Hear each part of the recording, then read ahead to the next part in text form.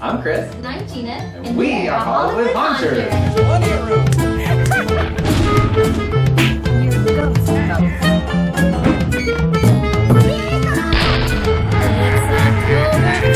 I bid you welcome, children. Wow. Today, I'm going to show you how I made this little scrolly rope looking wood trim here. Ooh. Ah. First, you'll need this. Then, I'll teach you how to make this.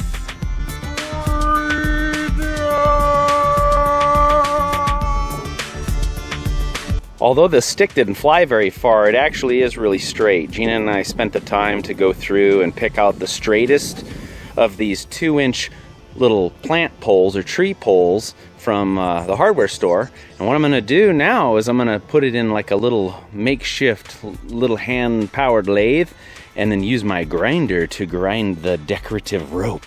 This looks very cool. Okay, so what you're looking at now is actually one of my shelves for the garage that I made for the last house. It's upside down. It actually goes like this. You can hang your clamps right there and you can put stuff in there and there and there, and you can, well, you see the shelf brackets there upside down. But anyway, that's not important. What is important is that I put this little piece right here and I drilled this hole. And I'm gonna run a screw through here into the end of the one end of the rod. And then on this side, put this here and I drilled a hole. And I'm gonna put the other side of the rod there.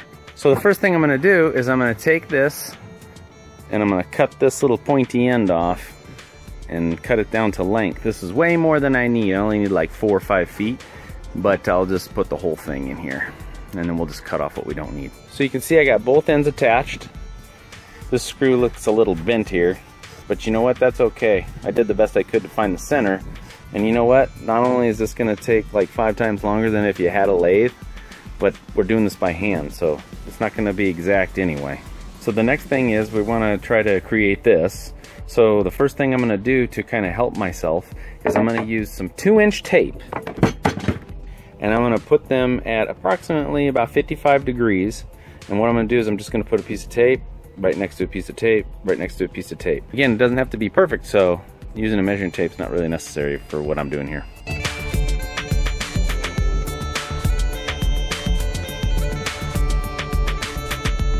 So how I did this is I tore one large piece and then I used a small piece just to give me the spacing, and then another large piece and then a small piece. I just repeated the process. Now I'm going to turn this and I'm going to tear it off. I can either use that short part or I can tear a new part and just connect these two on every other one there. And that'll give me my little candy cane pattern.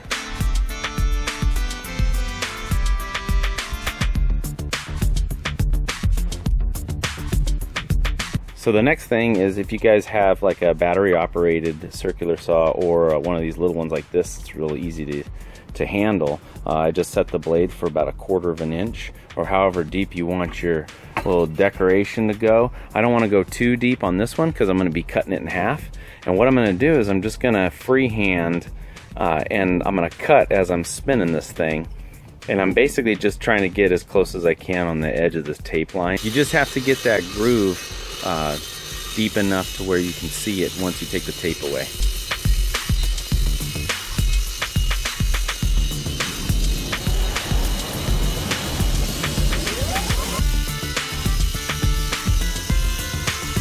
Okay, so now that I have the grooves cut on both sides, I'm going to start to grind this inside one, but in between each one of the tapes.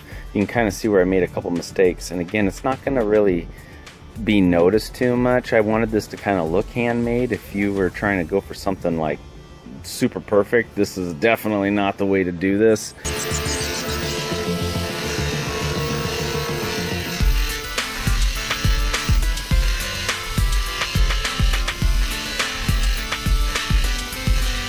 I tried to be careful not to dig too much into the portion that's under the tape, and I'm just basically slowly molding this as I turn it with my hand. You can set the trigger on the grinder to just stay on. That way you don't have to sit there and squeeze the trigger the whole time. This is going to take a while. I think I finished one in like an hour or so, but the thing is you know, just turn on some music and keep spinning and grinding, spinning and grinding. Make sure you wear a mask, especially because this stuff's got some treatment on there. once I do this side and this side, then I'll take the tape off, and then I'll do these two sides. And sometimes it's easier for me to just pick up this whole shelf and spin it around to do the other side, this just because I'm right-handed, and it's easier for me to work this direction. That's a nice little helpful tip, unless you're left-handed. Okay, so I went through and I rounded off both sides of the inside of the tape. Now I'm going to remove the tape and do the two sides under there. And I just went through and did a real fast version. I'm going to go back through and make it nicer, make it prettier, that kind of thing. But it's starting to take shape though. It looks like a real cool wizard's walking stick.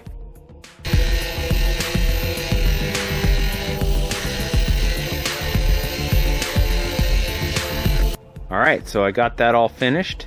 Now you can see it's pretty groovy from this sanding disc. It's pretty rough grit. So now what I'm gonna do, and before I go any farther, is I'm gonna take a drill, like a drill motor, with a sanding drum on there, and it's still a pretty rough grit sanding drum, but what I'm gonna do is I'm gonna hold it at this angle, and this is kind of hard to do, but you just hold it and slowly spin, and then just go through here and kind of smooth it out. It also kind of evenly creates a shape for you that's consistent all the way down.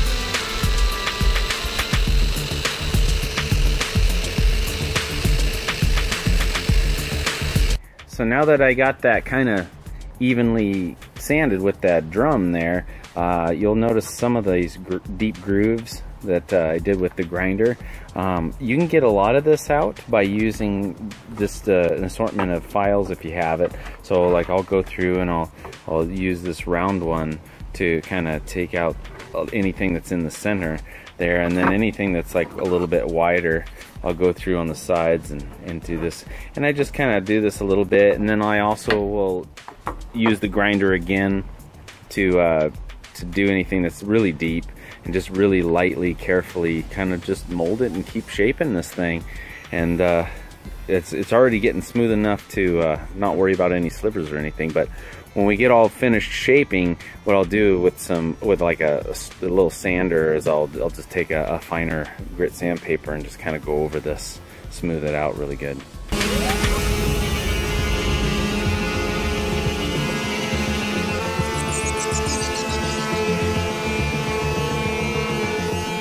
This is as good as I'm gonna get this one.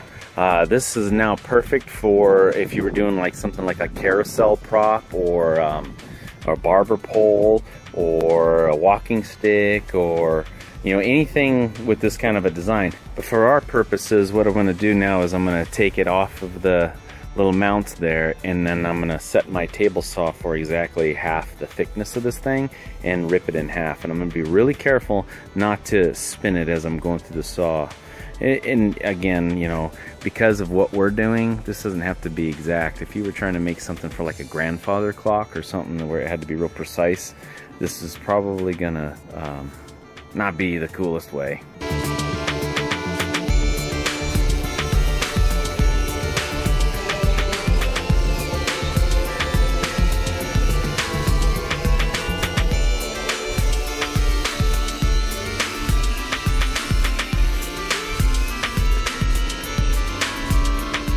Well, they're all on there now. What do you guys think? It's awesome. Thanks, honey. Now, I'm going to get to work on the little shelf pieces and keep moving along. But if you guys want to watch any of our other videos and check out some of the other stuff that we make, subscribe. I'm just going to keep painting. Poor thing.